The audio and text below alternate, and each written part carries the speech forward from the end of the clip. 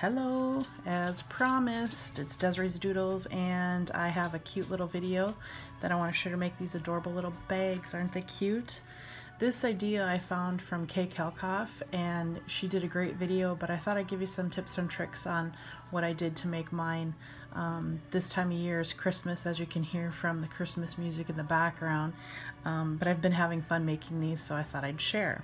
So what you need is a 6x6 piece of paper, the envelope punch board, and then any kind of embellishments that you want for the bag. So let's get to it.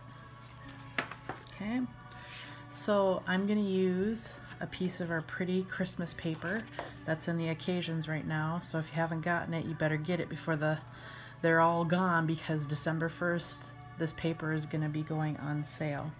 So what you want to do, as I said, we're going to be using the envelope punch board, and if you're new to this tool, it's pretty cool. As you see, you can make any kind of envelope that you want, and if you notice here on the grid, you have up to 60 different combinations. So all you need to do is find the size of your card, and then it tells you what size paper you need, and then the first side you're always going to score. You're going to measure and score, and that's the only time that you would measure. Don't do what I did when I first got this. I thought I had to do this on every single side. No, just once. But if you notice here, it's got directions. I just got so excited I didn't read them. So they're pretty cool. I want to show you just quickly. Here is some of the pretty envelope paper that we have in the Big Occasions catalog. If you notice here, we've got Jingle Bells. And this one is for a standard size card, which is an A2 card. So it literally is just finding your first point here. And what I did is the measurements told me to go to 3 3/4. So I went that far. You're gonna punch and you're gonna score. And then I know it's hard to see on here, but you're gonna use this line that you scored, turn it here, and use this little kick plate to line it up with the first line that you scored. Then you're going to punch, score all the way around, so 4 times. But that can be another video, but just wanted to give you a quick idea what this board can do.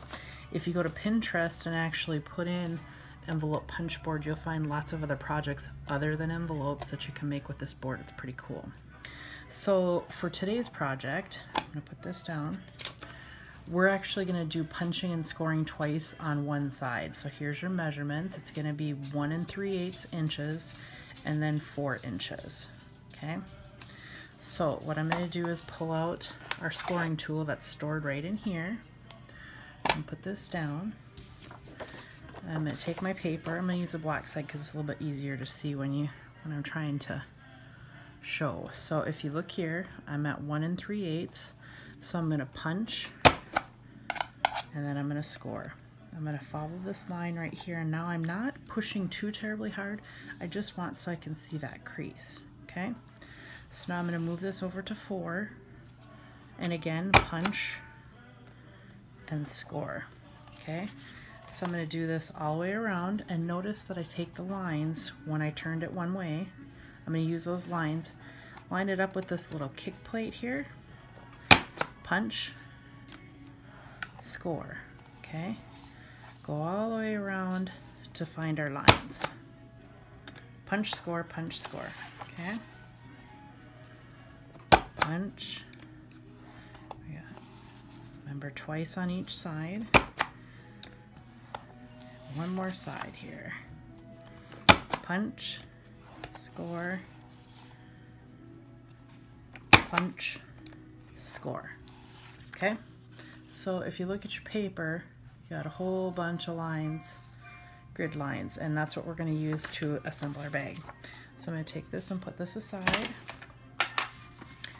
And now I'm going to take my scraps. If you notice here, you're going to have 2 sides that match. Oh, 2 sides that match, and then these 2.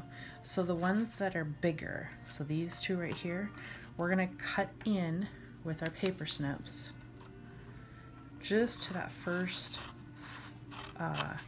score line. Okay, so we're going to make 2 cuts on each side. So there's 1, 2, and then I'm going to come here, cut here, Okay, so you've got your 4 cuts done now.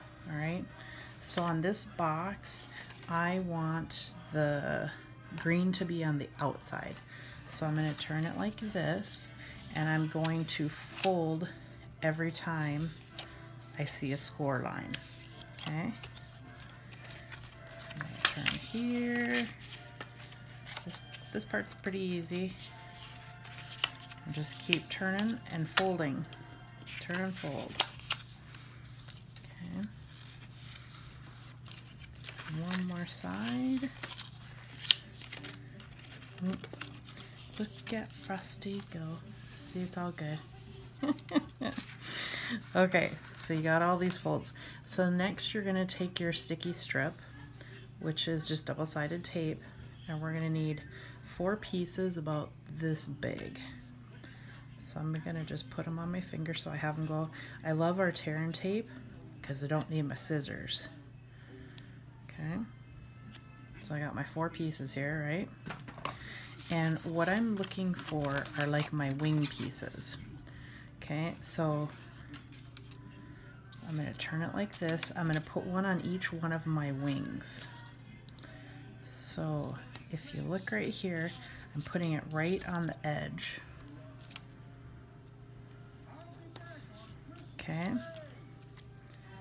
just about got it here. So close, so close.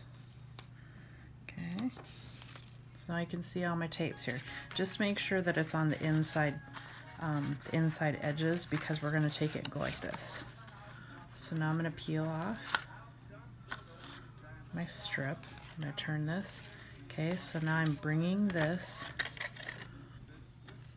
right here. Okay, so that's our first one. I know it's kind of hard to see with the plaid, but bear with me. I think Kay called this like the diaper folding, and as you see here, when I bring this, it's kind of that crosshatch when you're doing diapers, right? Okay, so that's one side of the bag. All right, we're gonna come on this side and get this in here. And just peel off that protective layer and do this. Okay. And Kay, I know, had said to put adhesive dots, and I tried that, and I think we did that in class, but what I found out is when I was putting heavy candy in there, the dots weren't holding up. So you just want to make sure that you're getting that adhesive at the bottom. And it's just at the bottom, because if you look here, you can see that pretty paper on the inside. So it's kind of open. We're just sealing that so the box doesn't fall apart. Okay? All right, so there's that. The last step is going to be to decide if you want to fold these down or if they go in. All right, so if you want a really clean looking box and it all green, you could do that, or you can see your coordinating color. I always like to see the coordinating. So then your box or bag is complete. Cool, right? So I want to show you one more trick with the handles. All right, so I'm going to take this red piece of paper, and I'm using an oval punch. Looks like 3 3/4 and 15/16 of an inch. You can use any oval or circle, but what I'm doing is I'm going to cut out this out of a piece of scratch paper. And if you notice, I always use my punches upside down, because then I can use my paper the best I can, so I'm not wasting. But I always like to use my punches upside down, so good tip there if you've never heard it.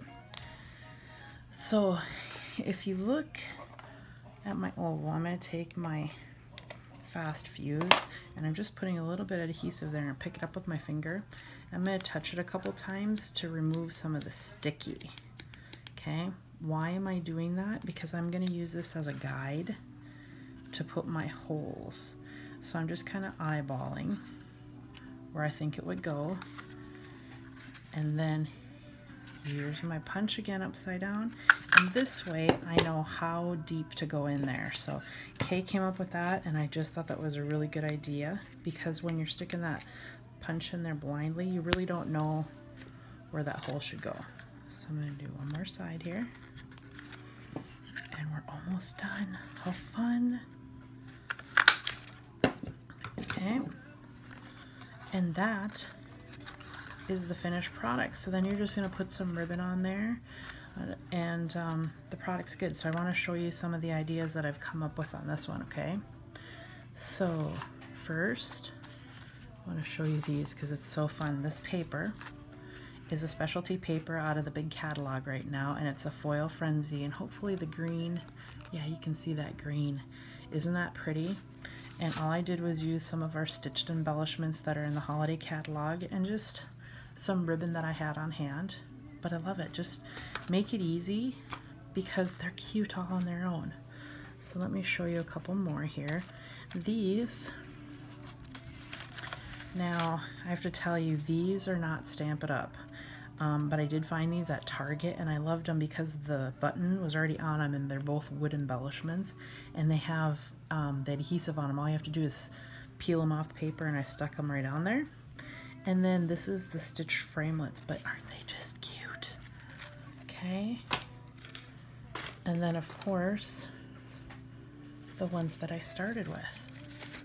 So I hope you have lots of fun with these. Again, I'm gonna put the measurements. 1 3/8, 4 inches, only once, only on one side, and then use your kickstand there to make sure that you're aiming it up with what you did on the side before. And share what you've done. I want to see what you guys can come up with. I thought these would be cute for baby showers, maybe a May Day basket, but the sky's the limit with these. So I hope you enjoyed the video, and if you have any questions, again, this is Desiree with Desiree's Doodles. Thanks for stopping by.